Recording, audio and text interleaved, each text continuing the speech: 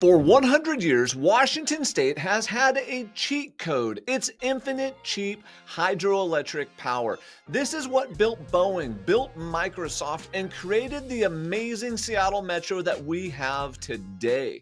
And it has subsidized your cost of living. But as of right now, that era is dead. We are staring an energy cliff in the face right now, a shortfall of 9 gigawatts by 2030. For perspective, that is the entire state of Oregon is missing from our grid right now.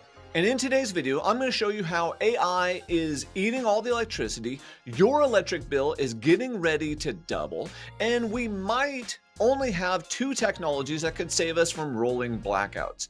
And if you own real estate in some specific areas that we're going to talk about, or you want to invest in them, I think these are going to be great places here in the future here in Washington.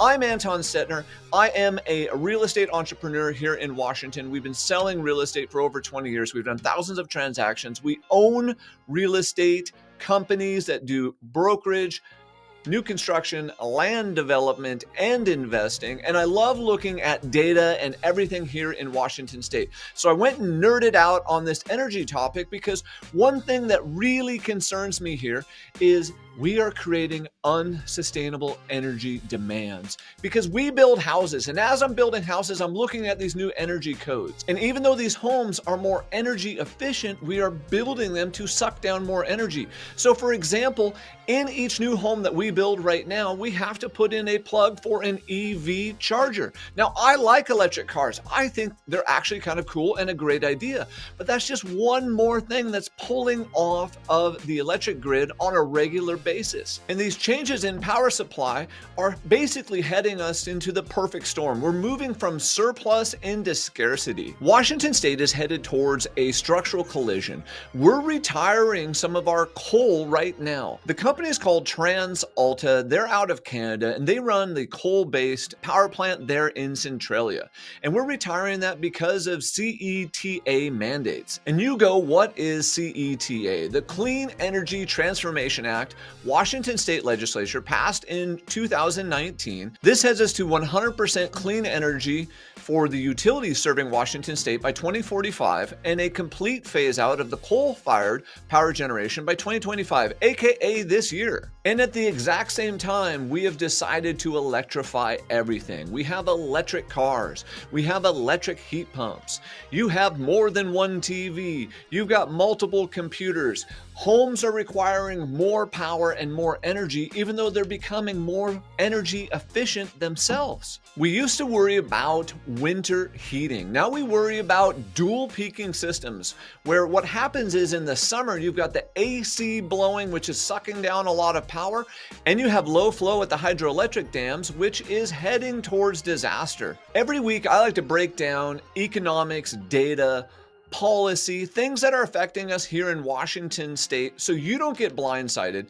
If you can hit that subscribe button to protect yourself, your family, and your portfolio in the future so you will know first what's happening here in the state, because these are major changes that we're doing to power that's affecting your power bill today. As we move from cloud computing to AI eating everything, or AI taking over the world, I need you to start thinking about what kind of power does this consume?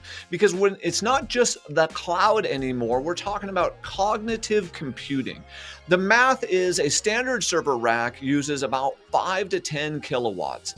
An AI training rack is going to use 100 kilowatts, aka one AI Google search or one AI powered search is going to cost you 10x the energy. And these data centers, as they're coming online, are signing NDAs, so utilities won't even know they're coming until it's too late. By 2030, these data centers will consume as much power as the entire aluminum industry did at its peak. So big tech is getting the power to train the next ChatGPT, but who's paying for the next set of transmission lines? Guess what? It's not the big companies. It's not Microsoft.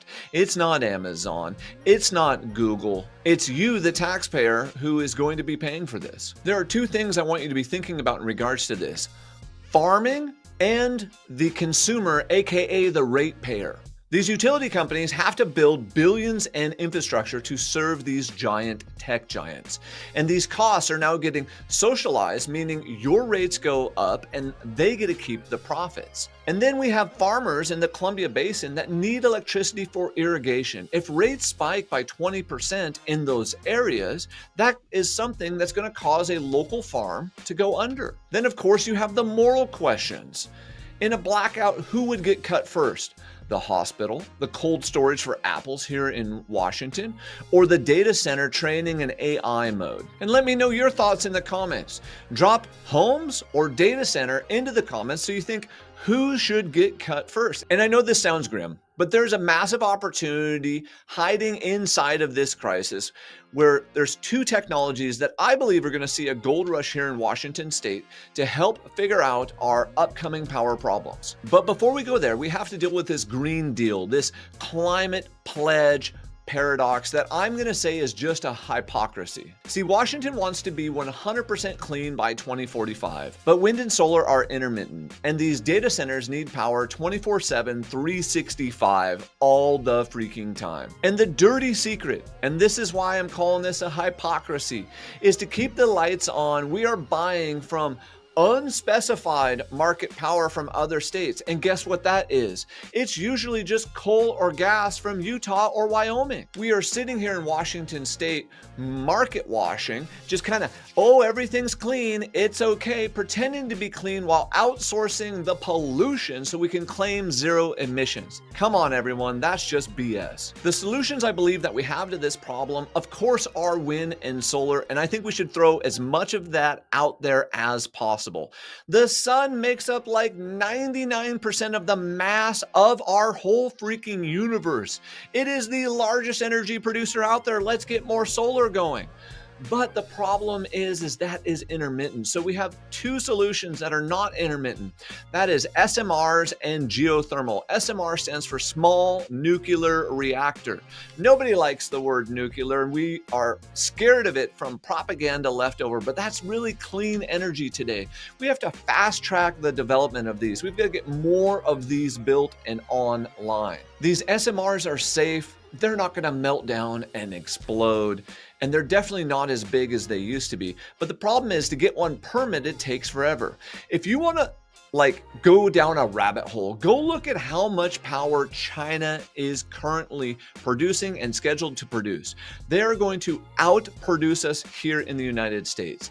In order for us to compete on the global level, we are going to have to make literally 10x the amount of power that we have.